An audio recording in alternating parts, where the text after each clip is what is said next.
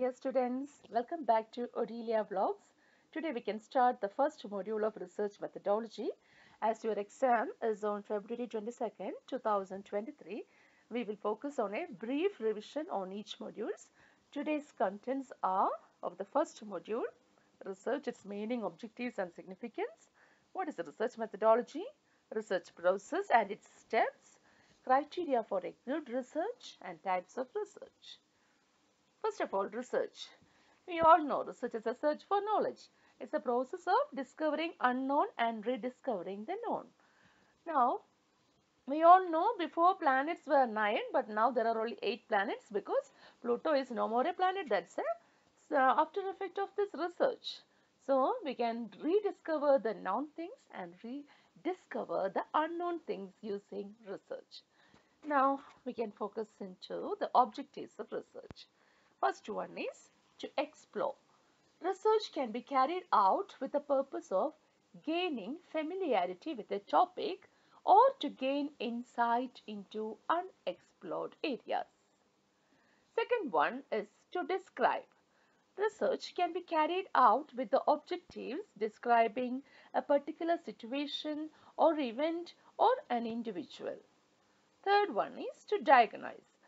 When, when a study is carried out with the objective of finding out how frequently an event is associated with another event, it is termed as diagnostic study. For example, doctors, they are referring to different lab examinations, and after the results come, they will verify what is the disease. So, that is also a research. Next one is to establish a causal relationship. A research can be done to find out the causal relationship between dependent variable and independent variable. Dependent variable is one whose value will change. For example, polio vaccine, that is an independent variable. But the effectiveness in controlling polio, that is the dependent variable. Another example for your um, for understanding this relationship, sleep, dependent variable. Mark is an independent variable. How much we sleep, that depends on that that is the dependent variable on which the mark depends. Okay, understood. Another one is demand and price. Okay, demand is a dependent variable, price is an independent variable. Now we can go to the significance. Significance of research includes the following. First, it can help in gathering necessary information, helps in making changes, helps in improving standard of living, it ensures a safer life, it helps in exploring our history, it helps in understanding artistic works. So these are the significance of research. Now we can go to what is research methodology. Research methodology is a science of methods. It's a process of conducting research. Actually, you will have sometimes a question, what is the difference between research method and research methodology?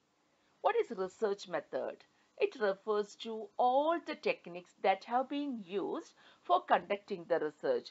The techniques will include observation method, interview or attitude measurements, etc. But research methodology is a process of conducting research. It not only describes the steps involved in conducting the research, but also it justifies the choice of various methods, and it states the limitations of the research, and also it brings out the presuppositions and consequences in conducting the research. So you might have the question, what is meant by research methodology and what is the difference between research methodology? Now we can focus on research process, and it includes 12 steps. The various steps that are necessary to carry out a research effectively is known as a research process. The first step, identifying, evaluating and formulating the research problem.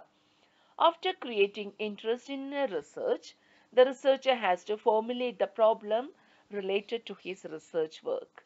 Choosing a correct problem for the study is the most important step for the researcher. After selecting the problem, he has to formulate the problem by first understanding and evaluating it thoroughly.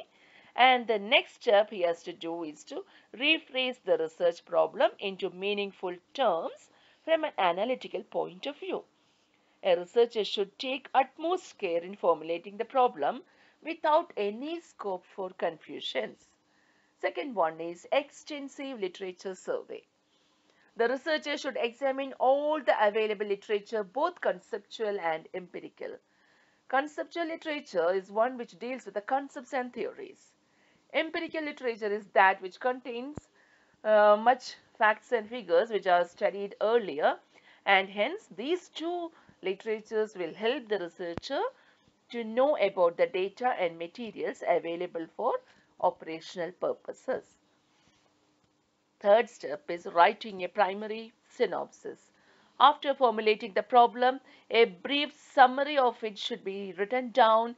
A research worker has to write down a synopsis of the topic selected for the research, and for that this will help him to have an idea about the facts and figures to be collected and the interpretations to be made. And hence an extensive literature survey is needed. Academic journals, attending conferences, proceedings, government reports, books, etc.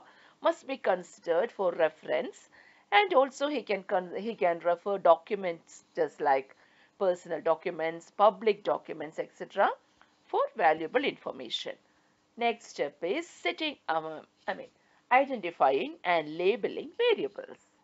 In any research, the problem under study deals with the relationship between dependent variable and independent variable. Therefore, there is a cause and effect relationship between the two. The variable which has effect is called dependent variable. The variable whose change has affected the other variable is called independent variable. For example, demand, that is a dependent variable, price, that is an independent variable. Next step is setting up of hypothesis. A researcher should state the hypothesis which is to be laid down in the research work. Hypothesis is a tentative assumption that should be drawn out before conducting a research. The hypothesis guides the research by delimiting the area of research, the types of data required, and the method used for analysis. Next step is preparing the research design. Research design is the blueprint of a research. It's a plan that specifies the sources and types of information relevant to the research problem. It includes the time and cost budgets since most studies are done under these two constraints. It enables the researcher to carry out the project within the given time and available means and manpower for the achievement of the objectives. A research design usually contains clear statement of research problem, procedure and techniques to be used for gathering information, population to be studied, methods to be used in processing and analyzing the data. Next step is determining sample design. Very often it is not possible to conduct the study of the entire universe of an organization. Universe means the total population or total number of units in an organization. Therefore, we select a sample from this universe and make studies about the universe through this sample. A sample design is a definite plan determined before any data are actually collected for obtaining a sample from a given universe. There are different methods of selecting samples such as random sampling, stratified sampling, systematic sampling, etc. that we will study in detail in the next modules. Next is collection of data. The data forms the fundamental basis of any study.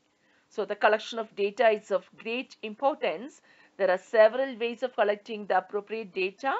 Collecting primary data is very essential, and the primary data collecting techniques are observation method, direct personal interview method, telephone interview method, questionnaire method, and schedule method.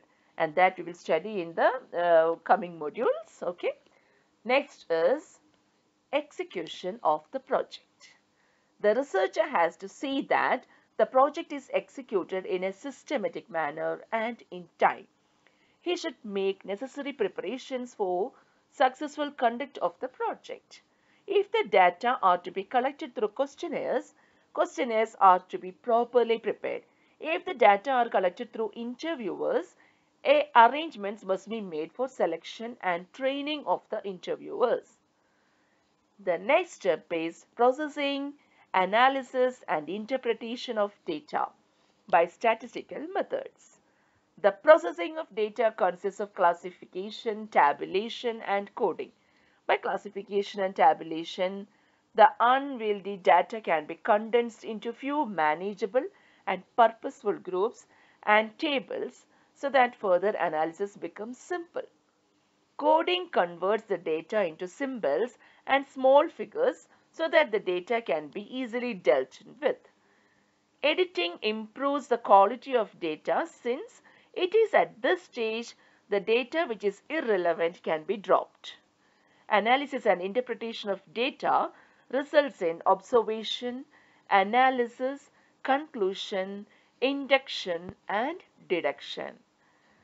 Now we can study testing of hypothesis. That is the next step. After analysis of the data, the researcher can test the hypothesis which he has formulated in his research studies. For testing the hypothesis, there are different statistical tests just like t-test, f-test, z-test, etc. Depending upon the nature of data and conclusions to be arrived, one or more of these tests can be applied. Testing of hypothesis will result in either accepting or rejecting the hypothesis. Once the hypothesis is accepted, the proposition is concluded to be valid. So that is very important step, and the next step is preparation of the report or thesis. The researcher has to prepare the report of the work and its outcome. A report is a detailed description of what has been done and how it has been done with respect to a particular area or topic. The report should contain the preliminary section, the main body, and the end section. And that we will study in the 5th module. And now we can go to the next section, that is selection of a good research or criteria for a good research. What are the criteria of a good research? First one, systematic. Research should have a systematic plan of work. A specific program helps in monitoring and carrying out the research within a budgeted time and cost, and at the same time yields conclusive results. Second one, logical. A good research is logical. A clear logical argument is required to communicate an ordered sequence of ideas and activities and hence support research conclusions. Next is verifiable. The results of a good research should be verifiable. The research, if repeated again and again, it should yield the same conclusions. Okay. Next is frank. A good research is frank, that is, it lists the flaws in the research and also explains the impact of such flaws on research results. Fifth point is well-defined goal. A good research has a well-defined goal. It should have a clear statement of objectives. Next is knowledge bank. A good research should contribute to the existing body of knowledge. Now we can go to the very important topic, types of research. You will get 2 marks question, you will get a 5 marks question, and also you will get 15 marks question. And if you get 15 marks question, you have to write all these types of research, and also you can mention about what is a research, what are the objectives, etc. so that you get 15 out of 15. Okay. Now we can study the first one, that is a basic research or pure or fundamental research. Research for the sake of enhancing knowledge is known as basic research. It is done with the intention of overpowering the unknown. It is an intellectual exploration, and the outcome of such research may or may not have practical relevance. It is primarily concerned with developing and formulating theories and generalizations. Such a research is time and cost intensive. Second research is descriptive research. Descriptive research refers to a research that provides an accurate portrayal of characteristics of a particular individual, situation, or group. It describes the present state of affairs. The researcher has no control over the variables. He can only report what has happened or what is happening. Next, we can study analytical research. Analytical research is based on data or information already available with the researcher. The available data are analyzed to draw conclusions. It involves critical thinking. Doctors, students, psychologists, etc. use analytical research. Next is applied research or need-based research. Research aimed at finding solutions to problems faced by the society, government, or business concerns is called applied research. Its aim is to discover solution for an immediate problem facing the society or an organization. Example, family planning research, marketing research, etc. Next is empirical research. Empirical research is a research that applies observation and experiments as the main modes of gathering data. The data collected in this way is referred to as empirical evidence, which is subjected to qualitative and quantitative analysis and then used to answer empirical questions. This process involves a great deal of planning and is considered accurate as the researcher records what is observed. Sorry for the disturbance. And it includes different steps just like observation, induction, that is hypothesis formation, deduction, that is deducting consequences of hypothesis, testing, and then comes evaluation, that is outcome of testing is evaluated. Next, we can study qualitative and quantitative research. Qualitative research collects qualitative data drawn from observations, interviews, and documentary evidence and analyze it using quantitative data analysis methods. The qualitative data includes data in the form of text, images, sounds, etc. This method is more appropriate in the earlier stages of research. It is subjective in nature. Next is quantitative research. It collects the numerical data, that is data in the form of numbers, and analyzes it using statistical methods. It concentrates on measuring the scale, range, frequency, etc. of a phenomena. Now we can study what is a conceptual research. Conceptual research is that related to some abstract idea or theory. It is generally used by philosophers and thinkers to develop new concepts or reinterpret the existing ones. This analysis is preferred in social sciences and philosophy. Next, it is historical research. It's a type of research that examines past events or combinations of events to arrive at an account of what has happened in the past.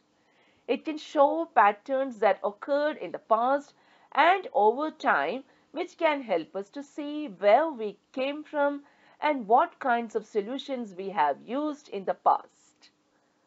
Next is ex post facto research. Research based on scientific examination of relationship between independent variable and dependent variable of a problem is known as ex post facto research.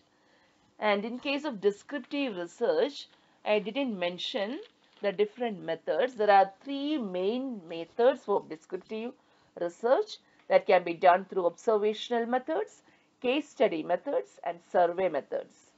Observational method includes by closely observing, we can study the human behavior.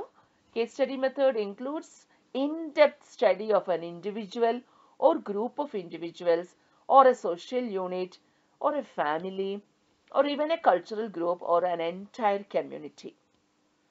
Survey method. In this method, Participants answer questions administered through interviews and questionnaires.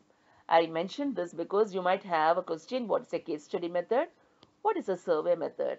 And you have to study in detail the primary data techniques, that is observational methods, case study method. Again, we have to study that and all. So no need to worry. I will teach you in the next module. So I think we have completed first module, and you have to study what is research process, elaborate its different steps, that is an essay question. Types of research, you have to study all these because it can come as a research, as a 15 marks question or as a 5 marks question. Then you have to study the criteria for good research, and whatever I have taught. These are all very important and very simple to just make it easy by understanding this. Okay, so thank you for today, and we can continue with the second module in the next PPT presentation. Thank you.